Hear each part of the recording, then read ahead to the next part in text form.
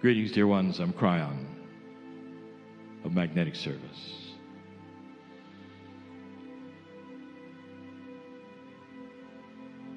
Tonight I want to give you a story. It's a love story. It also happens to encompass the history of the planet, the now, the future, things I want to tell you, things I want to qualify. Let's call it the state of the earth in June 2017. It's a love story because of where it begins, how it starts.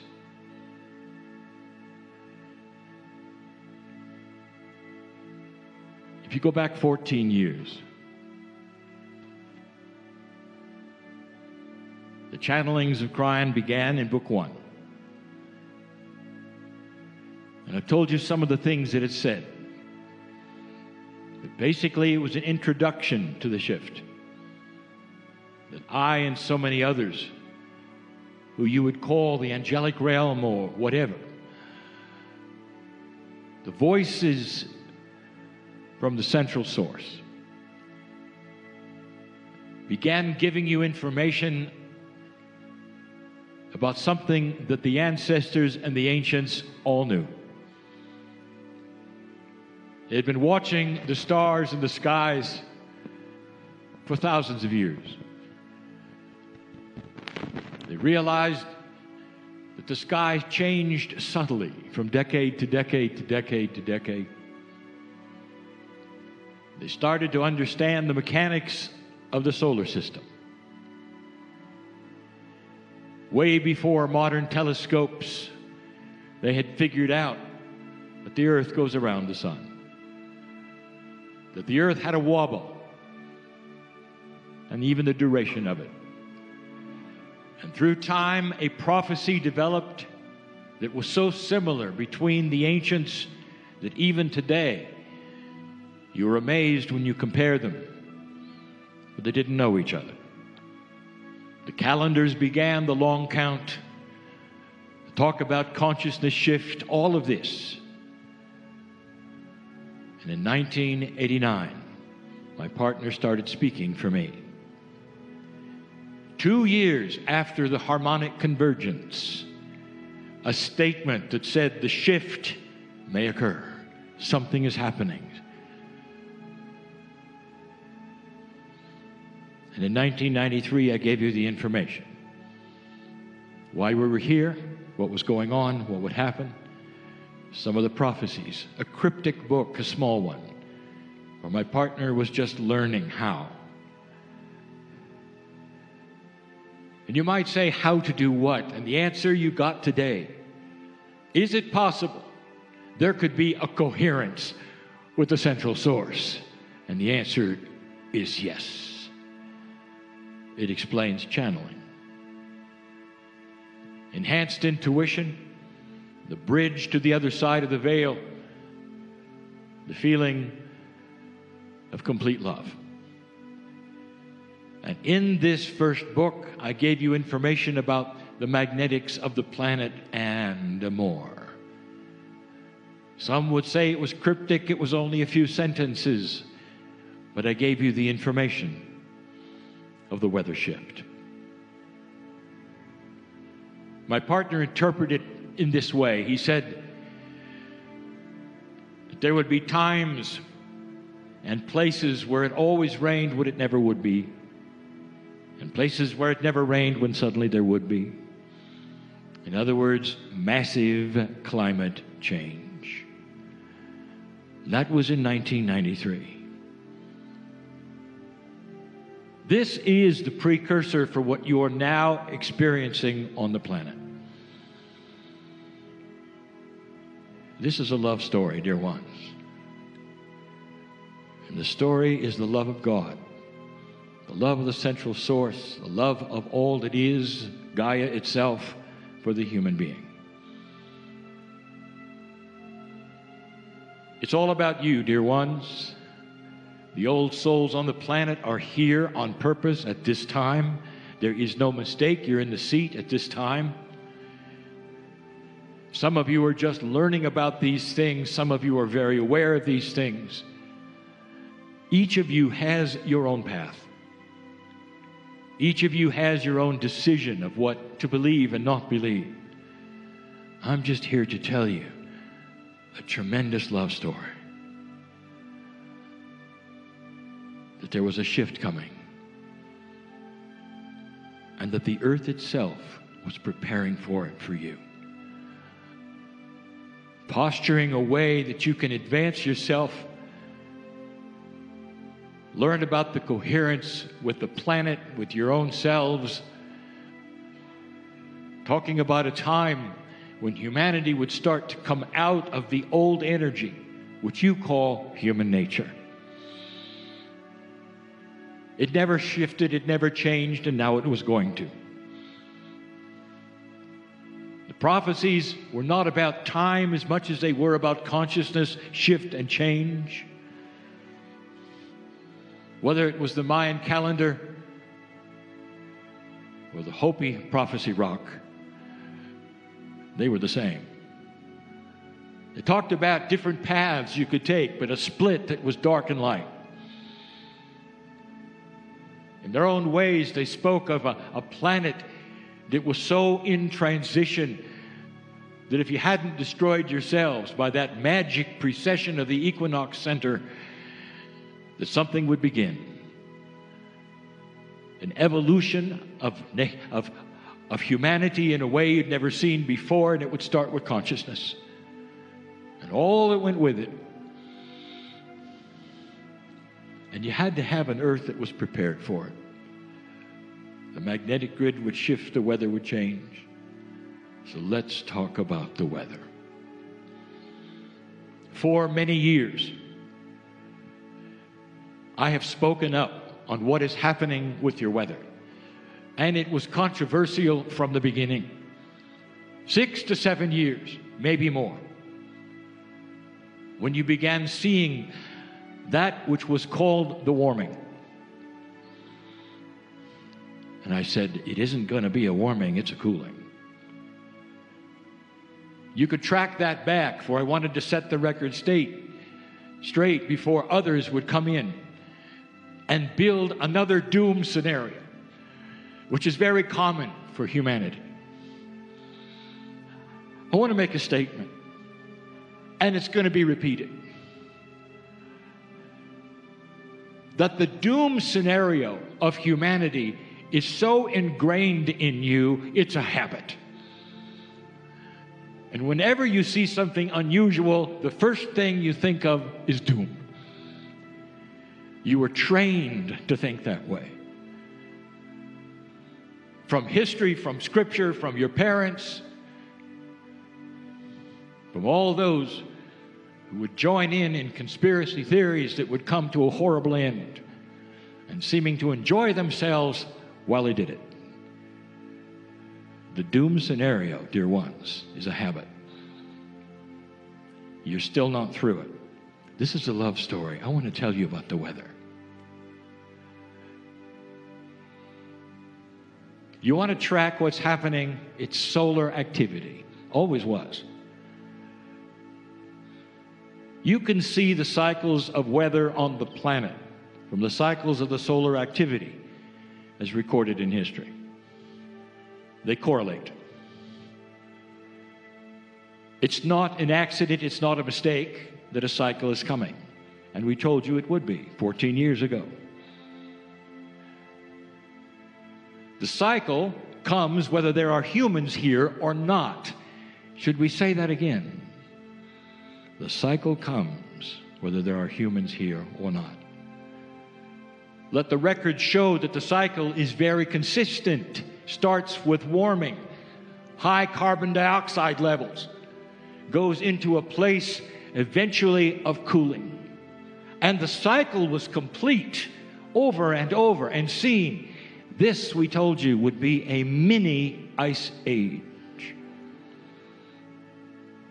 People say, well, when? Why don't you look at the cycle?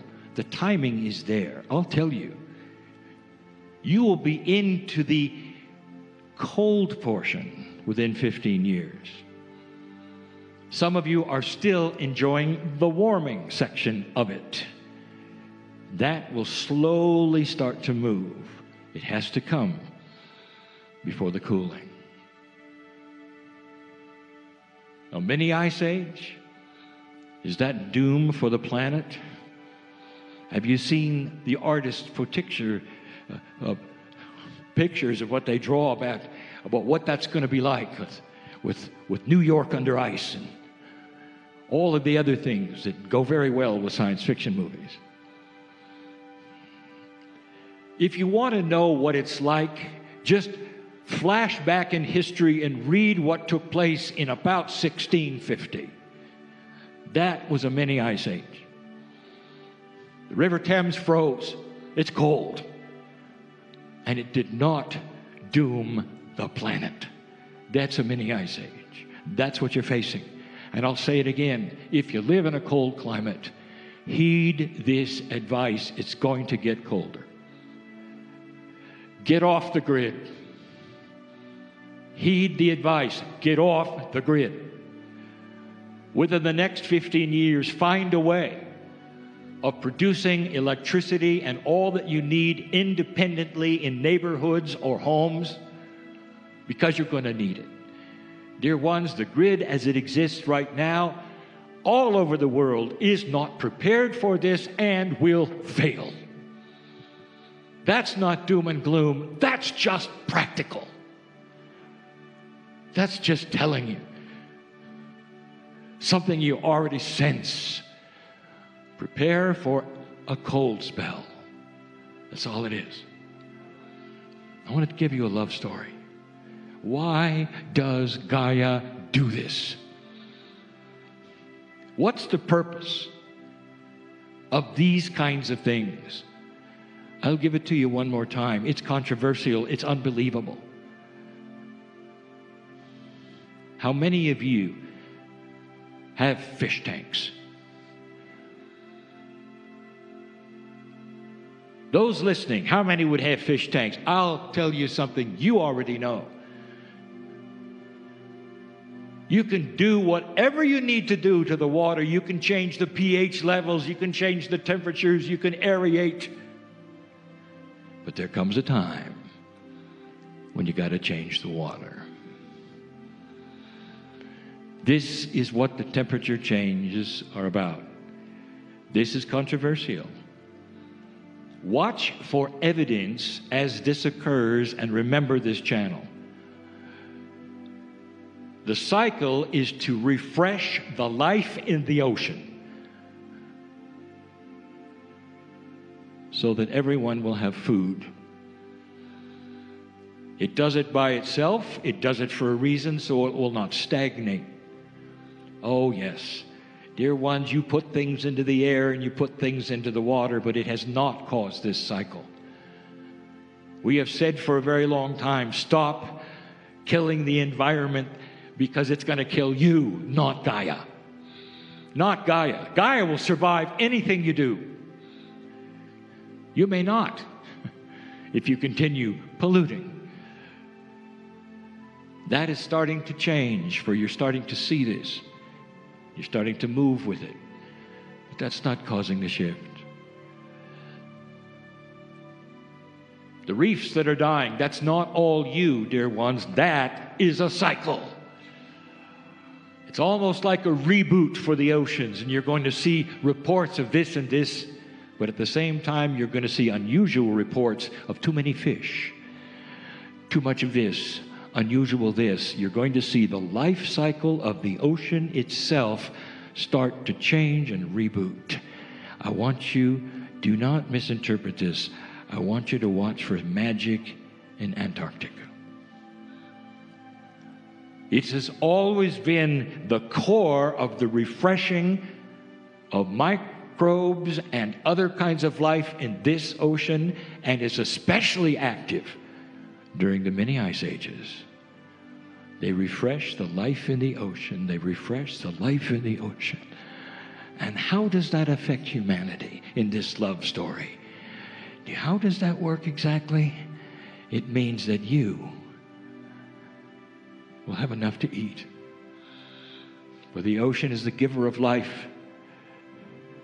Food for the planet, part of the life cycle of Gaia itself. The earth must do this. It's all related to the solar activity and much more.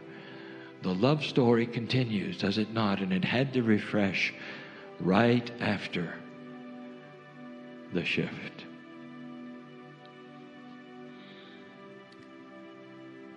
What is the shift? It is a renewal of absolute renewal of civilization as you know it. You've passed the marker where destruction and termination was expected. You're overdue for a war. You know that. The sociologists are scratching their head. The scientists are. And then there's a team of people who are trying to tell you what is happening. The miracles that are before you. And what they're describing, dear ones, from my aspect, is the love story. The earth is being prepared so that you'll have enough food, so that you'll have a higher consciousness, so the ideas that are starting to come to you will be accepted, not rejected. So eventually, there'll come a time when you won't kill each other. I've said this before, dear ones, listen to me. The end of war on earth is not the end all, it's the beginning. For when there is no war, inventions will be given to you and physics which will be given to you, and you will not weaponize it. And that's where it really begins. The way of feeding yourselves, the way of clothing yourselves, the way of having health for all, the end of suffering for the planet, the beginning of politics that make sense, governments that don't argue, a coming together of a planet. I've seen it. I've seen it. You haven't. And so you take this information, you walk outside and roll your eyes and say, well, maybe not. Maybe not.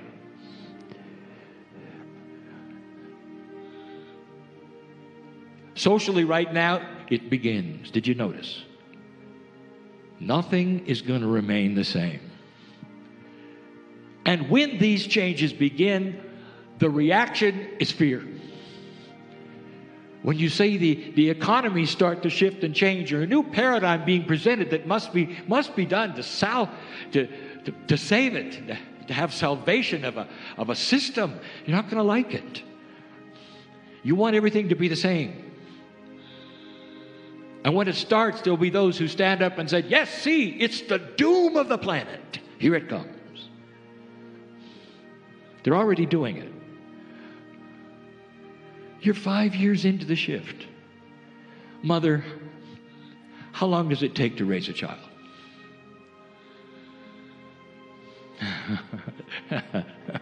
I'm hearing from the audience 40 years. That's not right.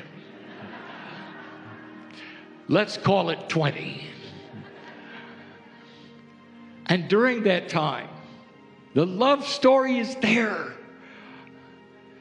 No matter what happens when they're 3 or when they're 5 or 11 or 17. The love story remains no matter whether they're kicking or screaming or calling you names, whether they're in frustration, whether they're going through self-worth issues, you're there. And you do your best because the love of a parent is unsurpassed. You are birthing a new energy, a new paradigm on the planet, and you are 5 years old. You're starting to gyrate. Is it really happening? Is this really a shift? Is it a change? Or is it the end of the world? This is human nature.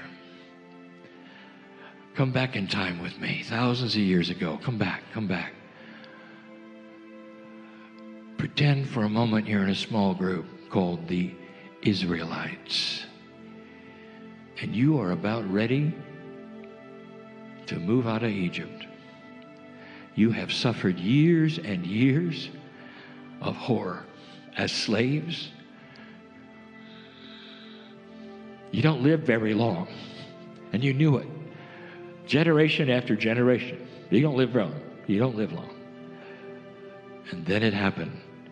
And with your own eyes, Israelite, you may have seen the miracles that took place one after another that changed the Pharaoh's mind, right up to the big one, the Passover.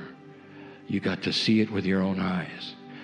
The plagues, the miracles, all of it. And then you were able to escape, and you gathered your things and you moved as a civilization across the desert. And you came across the Red Sea and you got across it, and Pharaoh didn't follow you. That is the miracle of miracles. You were there, you were alone, you were free. You were free. You'd seen it with your own eyes. It went into your eyes, into your brain. You cognized it, you saw it. And then you started to go in the circle across the desert to the promised land. Here it comes, the promised land is coming. It didn't come fast enough, did it? And within 5 years, you'd lost some seniors, you'd lost some wisdom. The guidance of the seniors were falling on deaf ears. You were a young person, you were starting to object. You didn't believe in the one God. You ignored everything you'd seen. Here it comes. Do you recognize the pattern?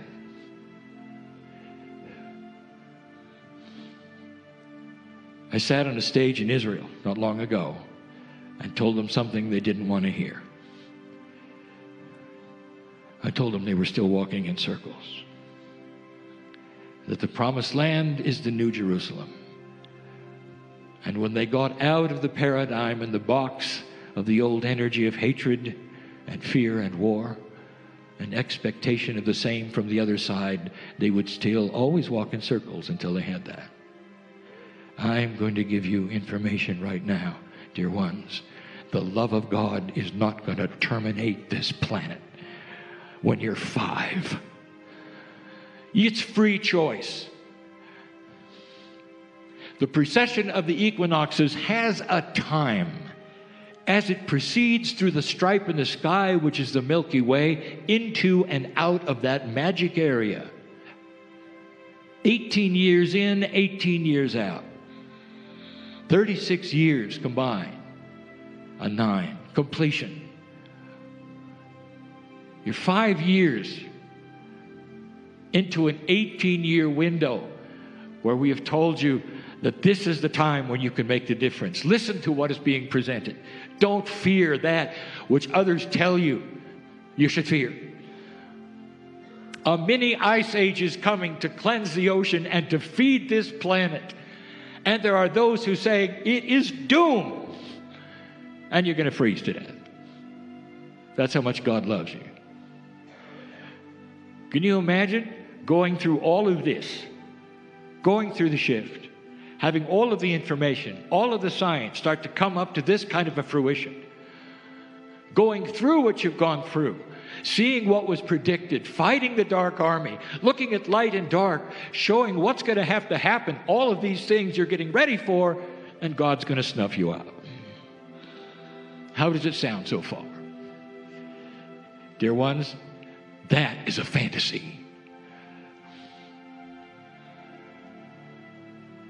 I want you to celebrate the love of God and the cycles that are here, the information that you've heard and understand.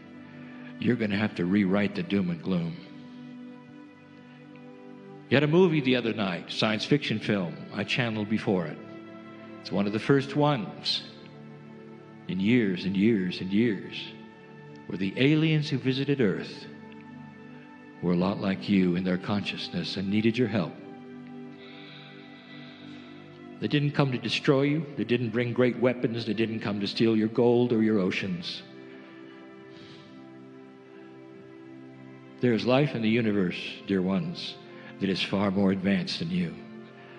I'm not talking about the fact that they have bigger brains. I'm talking about they have compassion and wisdom, intelligence, and they have settled their own peace problems years before you did. They look at you They have a hands-off policy because you have free choice. They've always looked at you. They come and they go. You've had civilizations before your own. I gave the channel in Turkey. History before history. There have been things that have occurred on this planet and beyond that is you. We told you that. We made historians angry as we would channel around the Sphinx, telling them that was not the age of the Sphinx. That it went back far, far, far beyond that. There are things you don't know yet, you don't realize, you don't recognize, but you will. And they'll all come together for you to realize that this is the pinnacle. You're about to experience more changes. We told you this morning that darkness smiles when you're fearful.